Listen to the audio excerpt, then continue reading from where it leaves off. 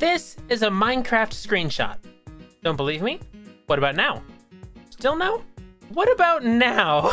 Do you believe me yet? What if I told you that I did this in vanilla Minecraft without any mods installed with one command? And what if I told you that that isn't even the craziest thing you'll see in this video? Like most cursed things in life, it all started with Twitter.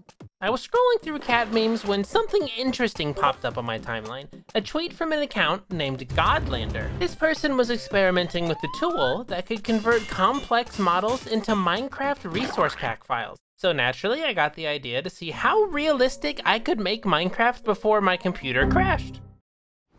The first thing I decided to do was figure out how to get a basic model imported. I skimmed through a bunch of different online modeling websites and downloaded a couple random models to try out. We have to get the Home Depot crate, look at it, oh! Now this car looks fast, we gotta get this one. Why is this $10? Next I had to install 4 things. Python, Pillow, a picture of a funny cowboy, and Object-MC, the tool this project is based around. The cowboy's just there for when I start to feel lonely, which is very frequently. But luckily for me, I'm completely illiterate and Godlander is super kind and they offered to include some sample models with the tool for me to try out. Okay, so it looks like I'm holding a sphere, but when I place it down, it's just a weird blue cube. Okay, it's rainbow now. Okay, there we go. It's supposed to be a sphere. Okay, it's a rainbow sphere. Look at that.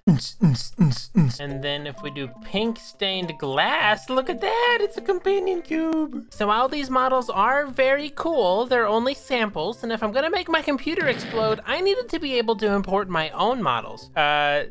3D models. There we go. Okay, yeah, these ones. It took me hours, maybe even days. It might have even taken me a week to learn how to perfect this tool, but I eventually learned it and got it to work and got everything running. I'm really excited for this one. Look at it, so small. Warning, used by other than registered owner prohibited by law. Wait, does that mean this is illegal? Here, let's try to make this bigger and then we refresh. Oh, that's a little too big. I'm in the basket. Hello, I'm in the basket. Let me out. This one looks about right. And I made it white stained glass. So now if I grab white stained glass, they're just actual blocks you can place. I am shopping. I'm buying items. Wait, there's something I've always wanted to do in real life. Wait a second. In real life, I've always wanted to stack these up and stand on them because they look so sturdy. Look at them go. I think I'm enjoying these too much. Now that I had some simple models working, it was time to try something a little bit bigger. Much bigger. Probably not that big.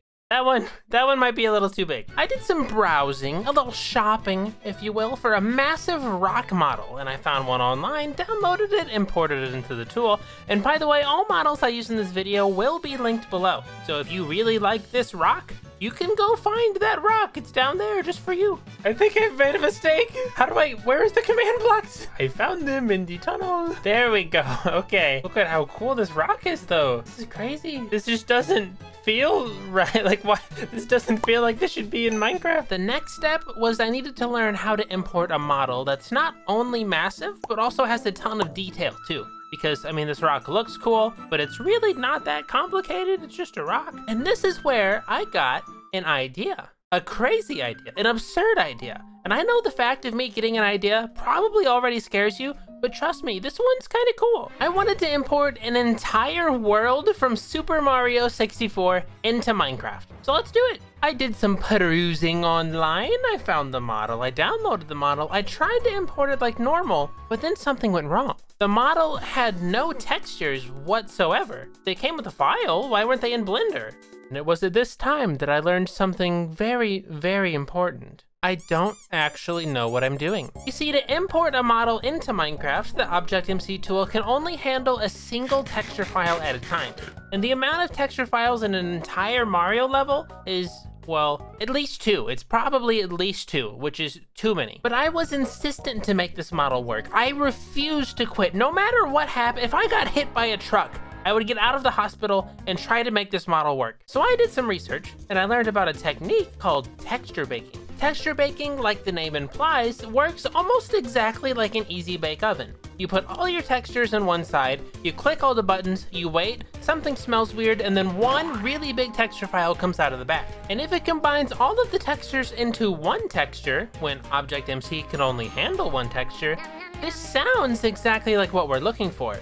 But this is when I ran into my first major issue: actually doing the texture baking. Apparently, texture baking is an extremely complicated process that takes like hours to do, even if you know what you're doing and are like a Blender expert, which I am most definitely not. I've never used this program before. And since I'm brand new, it would probably take me like at least a week of non-stop Blender usage to get up to like the level of an average user, who then it would still take me hours to learn how to texture bake. But that's when I found something: my wallet. Yay! I found out that Blender actually has plugins you can buy that allow you to texture bake super easily with like one button, almost like an easy bake oven. And I've been too addicted to staring at the sun recently to learn how to do it myself, so I bought the highest rated texture baking plugin on Blender, added every individual texture from the model, and tried it out. If I did everything right, when I click this, I did not expect this to work. This does not look like Minecraft. Here, let me see if I can raise the resolution. I don't think this looks right. Oh, there we go. Look at how much nicer this looks. Why don't we just bring some blocks up here? I'm not a fan of how much it stutters. I'm not really sure why it does that, but it looks so cool. Come on, we gotta give it a Mario. See, oh boy, that is too big. The fact that this is vanilla Minecraft is like unbelievable to me. Oh, you guys aren't ready for this one. Ah! I'm Mario! Look at me go! I'm the funny man! Yahoo! Yippee!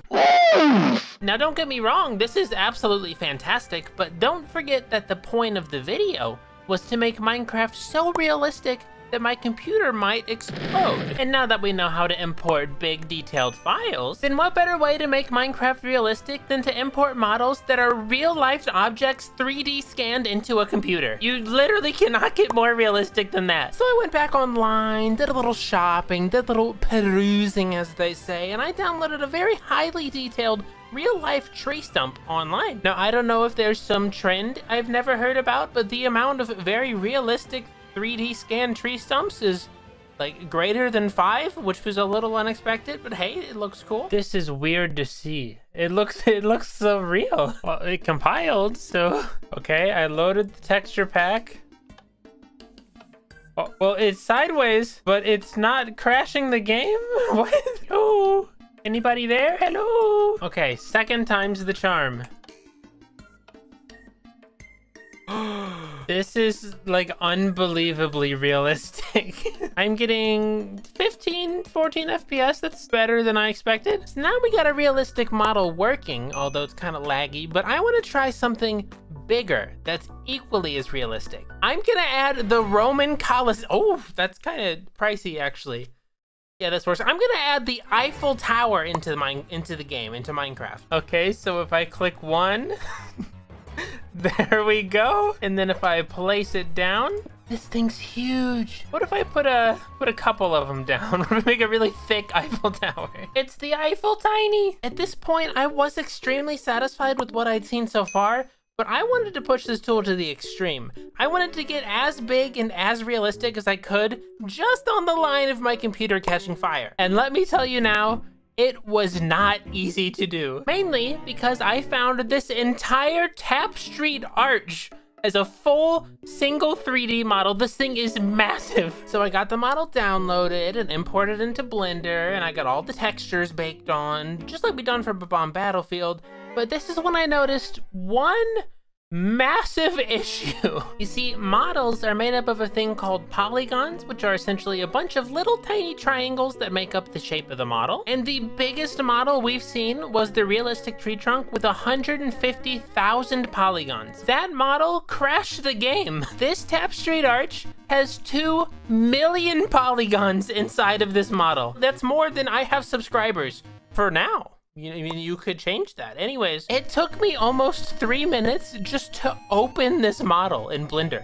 It took me almost an hour just to bake the textures. And not only that, but when I tried to test it in game, the model would tear all over the place no matter how many times I tried it. This kind of looks like those like weird laser rooms, like you gotta get through without touching the lasers. Dun dun dun dun dun dun. I tried using a bunch of guides online for smoothing out the model to decrease the poly count, and tried relinking all the poly edges to fix any seams in the mesh, but ultimately my work made little impact. And this is when I decided to do the taboo, the unthinkable. I decided to do what no person in history ever imagined would be possible. I asked someone for help. My friend Cosmic Matt from Power Palette did some magic on it and got it down to about 100,000 polygons. That's less than the tree trunk was. And after he sent it back to me, all I had to do left was import it into the game. Yo, it worked.